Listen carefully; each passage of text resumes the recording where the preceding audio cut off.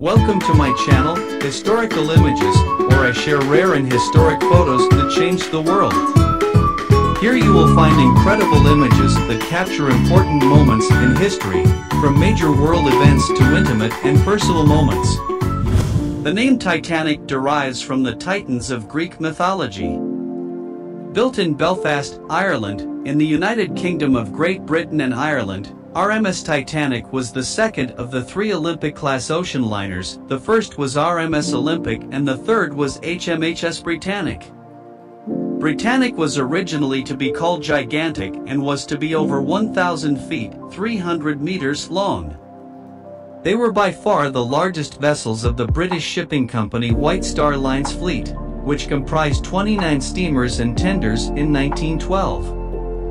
The company sought an upgrade in their fleet primarily in response to the Cunard giants, but also to replace their oldest pair of passenger ships still in service, being RMS Titanic of 1889 and RMS Majestic of 1890. Titanic was replaced by Olympic while Majestic was replaced by Titanic. Majestic would be brought back into her old spot on White Star Line's New York service after Titanic's loss. The ships were constructed by the Belfast shipbuilders Harland and Wolff, who had a long-established relationship with the White Star Line dating back to 1867. Harland and Wolff were given a great deal of latitude in designing ships for the White Star Line. The usual approach was for the latter to sketch out a general concept which the former would take away and turn into a ship design. Cost considerations were relatively low on the agenda and Harland and Wolff was authorized to spend what it needed on the ships, plus a 5% profit margin. In the case of the Olympic-class ships, a cost of £3 million, approximately £310 million in 2019, for the first two ships was agreed plus extras to contract and the usual 5% fee. Titanic was 882 feet 9 inches, 269.06 meters, long with a maximum breadth of 92 feet 6 inches, 28.19 meters. Her total height, measured from the base of the keel to the top of the bridge, was 104 feet, 32 meters. She measured 46,329 GRT and 21,831 NRT, and with a draft of 34 feet 7 inches, 10.54 meters, she displaced 52,310 tons. All three of the Olympic-class ships had 10 decks, excluding the top of the officers' quarters, 8 of which were for passenger use.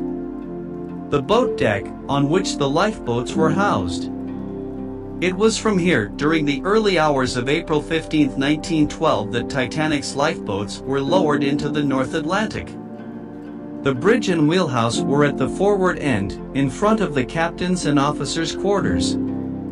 The bridge stood 8 feet, 2.4 meters above the deck, extending out to either side so that the ship could be controlled while docking. The wheelhouse stood within the bridge.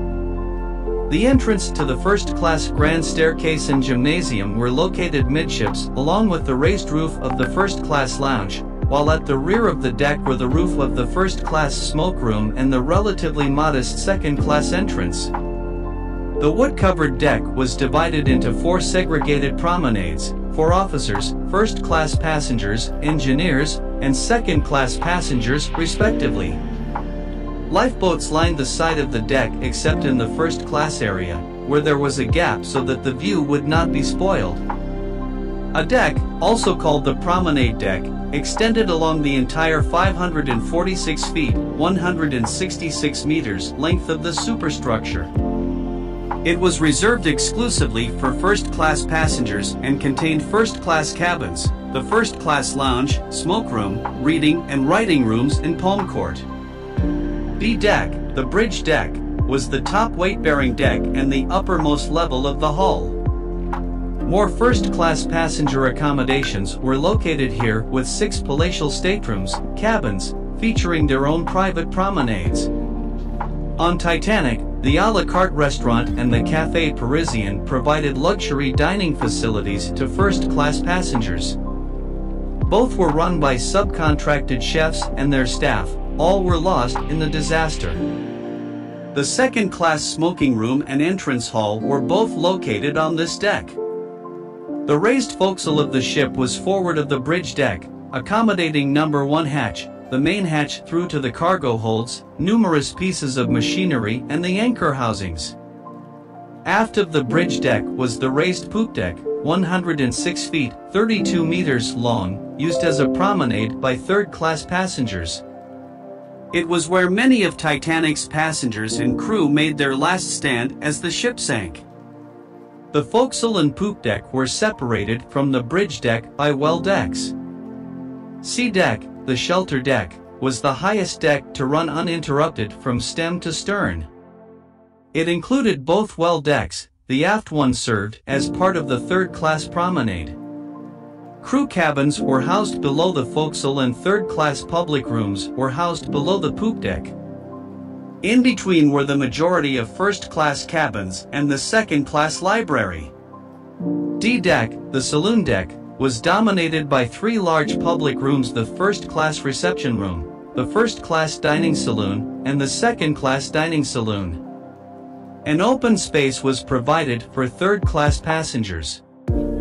First, second and third-class passengers had cabins on this deck, with berths for firemen located in the bow. It was the highest level reached by the ship's watertight bulkheads, though only by 8 of the 15 bulkheads. E deck, the upper deck, was predominantly used for passenger accommodation for all 3 classes, plus berths for cooks, seamen, stewards, and trimmers. Along its length ran a long passageway nicknamed Scotland Road, in reference to a famous street in Liverpool. Scotland Road was used by third-class passengers and crew members. F deck, the middle deck, was the last complete deck and mainly accommodated second and third-class passengers and several departments of the crew. The third-class dining saloon was located here, as were the swimming pool, Turkish bath, and kennels. G deck, the lower deck, was the lowest complete deck that carried passengers, and had the lowest portholes, just above the waterline. The squash court was located here along with the traveling post office where letters and parcels were sorted ready for delivery when the ship docked. Food was also stored here. The deck was interrupted at several points by orlop, partial, decks over the boiler, engine, and turbine rooms. The orlop decks and the tank top below that were on the lowest level of the ship, below the waterline. The orlop decks were used as cargo spaces, while the tank top, the inner bottom of the ship's hull, provided the platform on which the ship's boilers, engines, turbines and electrical generators were housed. This area of the ship was occupied by the engine and boiler rooms, areas which passengers would have been prohibited from seeing. They were connected with higher levels of the ship by flights of stairs. Twin spiral stairways near the bow provided access up to D deck. Titanic was equipped with 3 main engines, 2 reciprocating 4-cylinder, triple expansion steam engines and 1 centrally placed low-pressure Parsons turbine, each driving a propeller. The 2 reciprocating engines had a combined output of 30,000 horsepower, 22,000 kilowatts. The output of the steam turbine was 16,000 horsepower, 12,000 kilowatts. The White Star Line had used the same combination of engines on an earlier liner, Laurentic, where it had been a great success.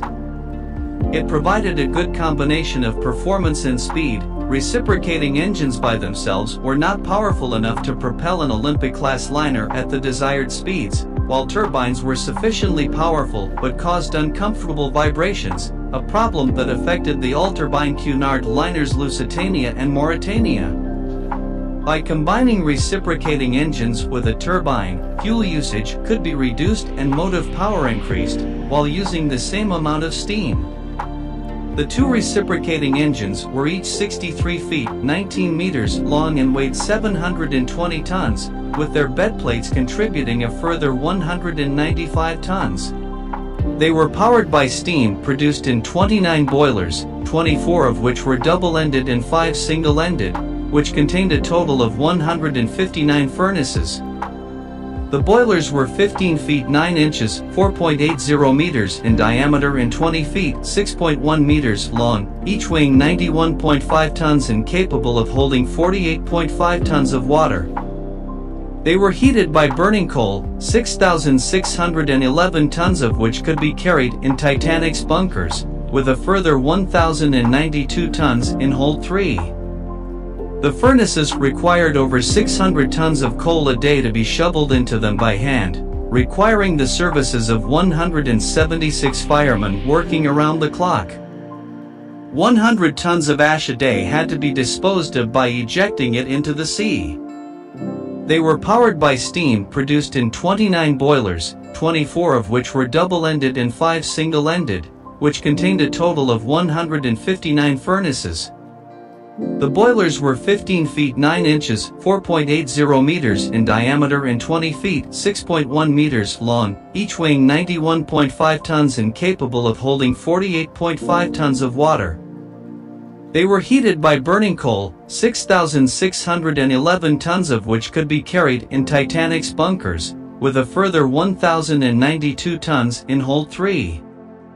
The furnaces required over 600 tons of coal a day to be shoveled into them by hand, requiring the services of 176 firemen working around the clock. 100 tons of ash a day had to be disposed of by ejecting it into the sea.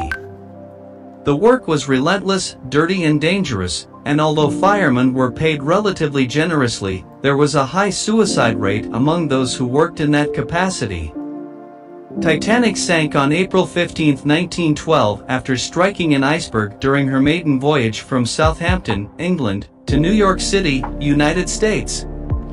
Of the estimated 2,224 passengers and crew aboard, more than 1,500 died, making it the deadliest sinking of a single ship up to that time. It remains the deadliest peacetime sinking of a superliner or cruise ship.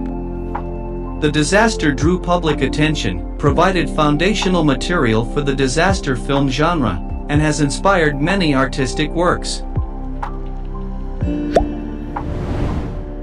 If you write on the channel, leave your like and don't forget to turn on the notification bell to receive my videos.